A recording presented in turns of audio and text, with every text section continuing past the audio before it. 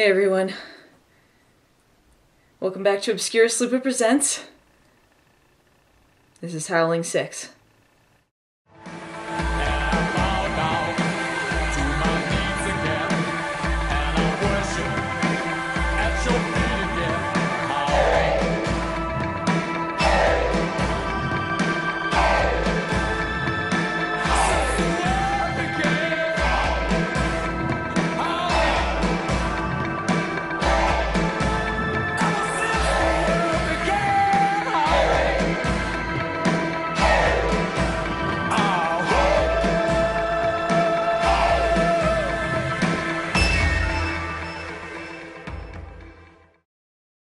Howling 6, The Freaks. It's been said that Howling 5 and 6 are the best Howling sequels, but I don't know what series these people were watching. Say what you will about 2 and 3, but at least those knew they were campy. I can't say much for 4 though, since technically it's just a silly retelling of the first one. Howling 5 was pretty boring, so it does bring part 6 a step up, but not by much. What it lacks in boring, it makes up for in what the fuckery. So I guess it's better than 5? The exposition is as follows. Ian is a werewolf, and he's come to America from the UK and travels from town to town while facing his curse. An Englishman named Ian in a werewolf story? That sounds familiar. This is all well and good in Howling Town until you throw in the vampire thing. This movie has a vampire in it. A Howling sequel has a vampire. And he runs a freak show, making him fancy Ian as the latest exhibit. Sound like a barrel of fun? You know, this opening kill victim would make it out a lot better if she would just pick up the pace. Hey, that fall into soft dirt didn't knock her out. Howling 5, you lied to me. Yeah, just take your time. There's no urgency needed here or anything.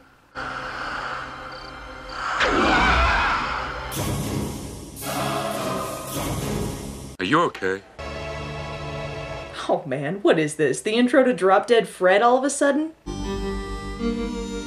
A couple other things that bring this movie a step above the previous installment is the character development and the music choices. Don't get me wrong, I love the Howling 5 theme, but other than that, the only soundtrack we're left with is the death sting at every inopportune moment. The music in this one sets the tone pretty well and gives us some lighthearted moments too. I also appreciated that with a smaller cast we could explore the characters. You feel a lot more for the story when you care about what happens to the people in it, so whether you love or hate them, you have some sort of connection. Anyway, our protagonist Ian has made his way to Canton Bluff, where he's looking for a temporary job. He gets the typical movie reaction of, "We don't take too kindly to strangers here," but since the town is a population of about 10, he ends up hired by a man named Dewey to repair the local church. Dewey is a preacher there, and he lives with his daughter Elizabeth. She's the love interest.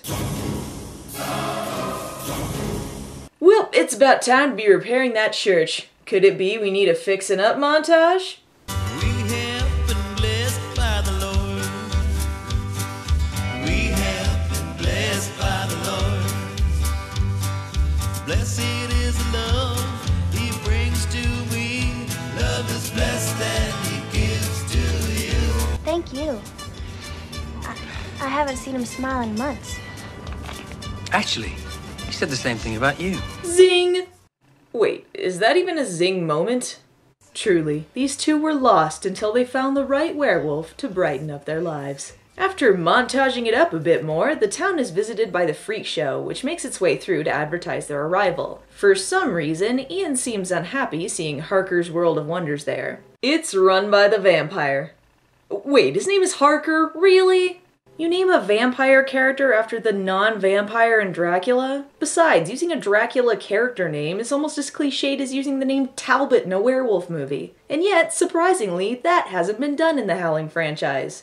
After, some time later, the church has been restored and Ian is invited to have a beer with Dewey and some of the other guys in town. Why don't you come? I mean, you're the most exciting thing that's happened around here since I don't know when. I mean, you're all English and can paint stuff. That's exciting! The carnival can't hope to top that, but let's check in on them anyway. The main players you need to focus on besides Harker are Huggy Bear, Deep Roy, and this Eddie Izzard-looking dude. And let's meet Harker himself. You're an incredible specimen. Yes, I shall paint your lips blue and we shall fight dragons in dungeons or something or other. The other freaks have brought in Winston, a fellow who appears to have some sort of disease that gives him scaly skin. I'm not going to attempt to diagnose anything, but I do wonder why it only affects half of him. Anyway, Harker has kidnapped him to try and get him to join them. As long as you're with me, they'll never again call you freak. Yeah, except for the whole freak part of Freak Show. Wow, and it's such a tempting offer! And while we're discussing the Freak Show, can I just ask what Harker's motivations are? I get why he has a freak show. He's a vampire and he can kill people while traveling from town to town, and I get why he'd connect with social outcasts and appeal to them to be with like-minded folks. But why the kidnapping? Why force people to join him? Is there some sort of freak quota he has to meet or something? Wow, Canton Bluff's population suddenly got a lot bigger. Ian was so suspicious earlier that he comes to the carnival with Elizabeth anyway. He might not trust them, but carnival freak shows are just so fun! I don't want to look like this. But you look magnificent.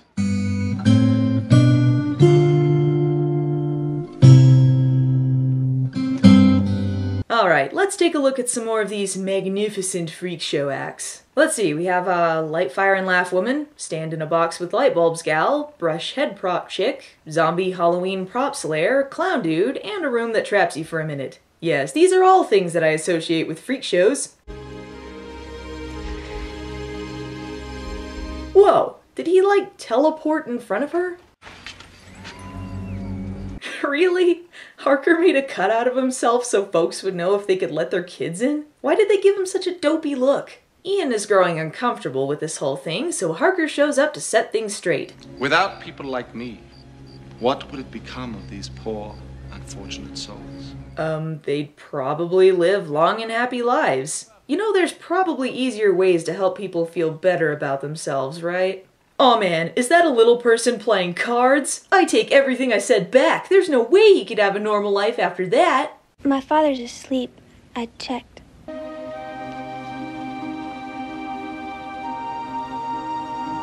Hey, their sex can even change the lighting. Oh no, they're fading out of existence! Oh, Howling 6, you got me! The next day, Ian decides to take a nap, but he forgets one key thing. Oh boy! You'd think that'd be a little higher on your list of priorities, being a werewolf and all. The transformation scene is actually pretty cool, but the final product could have used a little more work. What, is he a werewolf or a caveman? I'm not even kidding, this is him fully transformed. If you're waiting for the big reveal, this is it. Given the film's overall stylistic choices, ideas, and yeah, the vampire thing, I question if this was meant to be a Howling sequel at all. The previous sequels may not have had connected stories, but they did seem like part of the same franchise. Even Part 3, as it had a throwaway line about werewolves in California that could be a reference to Howling 1 and 2. And speaking of which, according to Part 3, full moons don't transform werewolves. It is good that this installment tried to be different, but it seems to have gone so far away from the rest of the series that it just seems out of place. Catching wind of Ian's lycanthropy, Harker decides to swoop in with his nefarious plans. Harker and his cronies move in to take him when Elizabeth and Dewey hear the noise and come out. What are you doing to this man? Your guest has a little secret. All gush makes a kill. Oh, so you can just say a spell and that works too. Recognizing that carnival freaks are the foremost werewolf authorities, Dewey and Elizabeth let Harker take Ian away. With Ian now held captive, Harker tries to pinpoint where he knows him from. He could do his whole freaks are cool spiel with him, but he's kinda lost his charm at this point. Instead, he tells him that he killed Elizabeth after he transformed, causing him to decide to stay for fear of hurting anyone else. Seeing as how kidnapping someone and keeping them in a cage falls squarely in the illegal category, the sheriff investigates the carnival. When he speaks to Ian, he reveals that Elizabeth is still alive, but Ian decides to stay anyway? Why? That was his main motivation to stay. What's the point? You think Mr. Harker will let me keep this cat? Don't think you're gonna make me give it up, do you? No. No, I don't. Yes. Because I already named him. Gonna call it Winston-Salem II.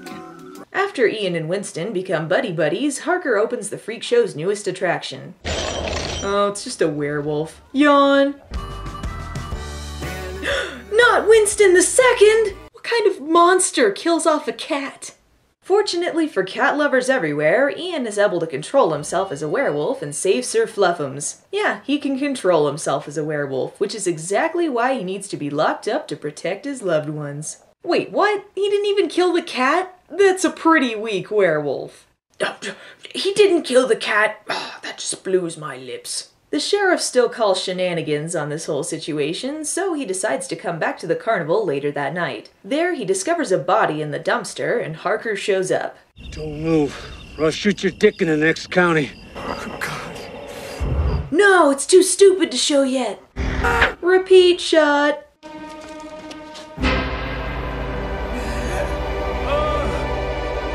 Oh my God.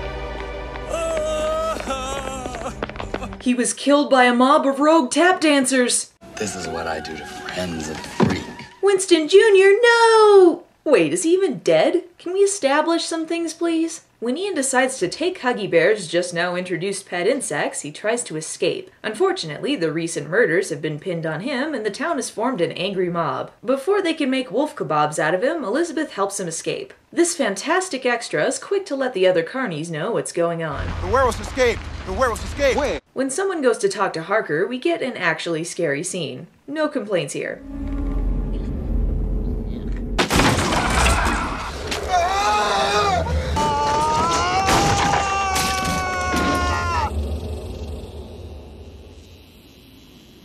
With Ian and Elizabeth on the run, Ian finally reveals his past with Harker. Apparently, the dude was involved with some sort of cult that Ian's father was obsessed with taking down. I'm not sure if his dad was a cop, super religious, or just a vigilante, but maybe I'm putting more thought into this than the filmmakers did.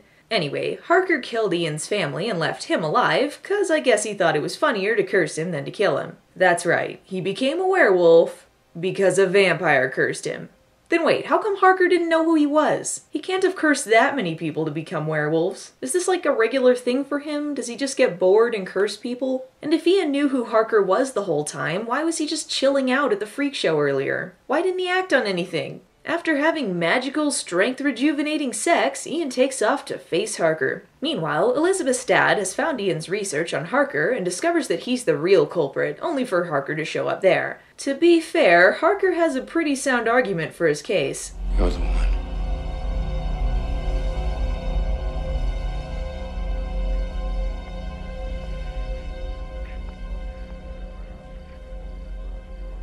So fucking what?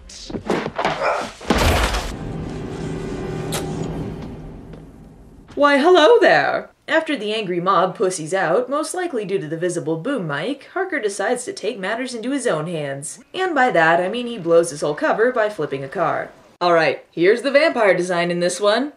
Get ready for it!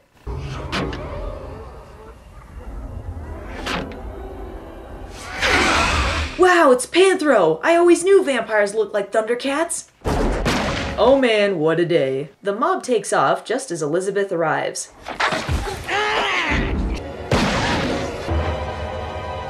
No!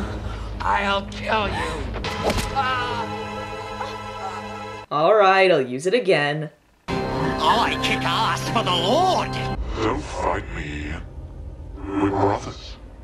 You're not my brother. Oh, is that what he was saying? Ian attempts to kill Harker, but he's kinda sucking at this point. In order to really destroy him, he's gotta give in to the beast. And he's gonna need a little help from his friends.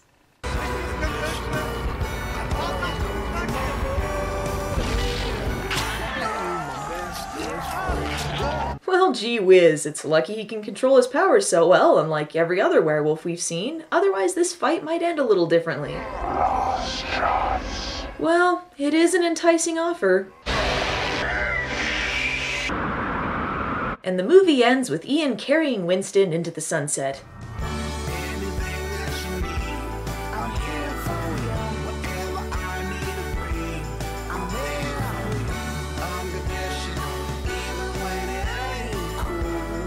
Final thoughts. Well, It's not as bad as when I first watched it, but it's certainly not my favorite in the Howling franchise. I did appreciate what they did with the characters, and I found Ian to be sympathetic and likable. The vampire thing might have worked if this weren't part of the Howling series, but it just comes a bit out of left field for me. The freak show idea isn't bad either, but again, it just comes off weird for this franchise. If you want a great movie that takes the same concept of a werewolf at a freak show and does it a little better, I'd recommend Wolf Girl, aka Blood Moon. It's about hypertrichosis, but it handles the freak show concept a little bit better. As for Howling 6, it's alright. But you know what? I've learned something today. I've got to be brave and face this thing. No more wussing out.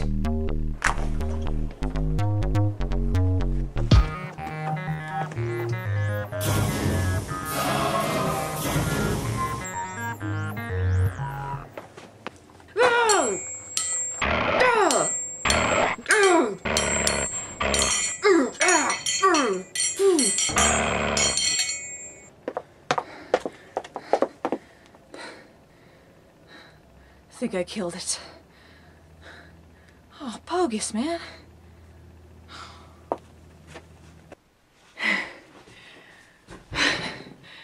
Now that that's over with, I can get on with the reviews in peace. Next week, it's part 7.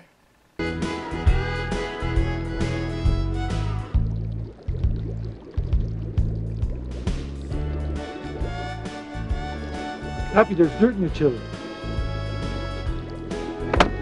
I need a drink. Clap for the Wolfman.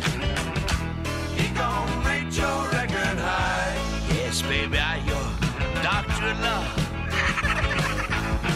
Clap for the Wolfman. You gon' dig him till the day you die. Everybody talk about the Wolfman's pompousness.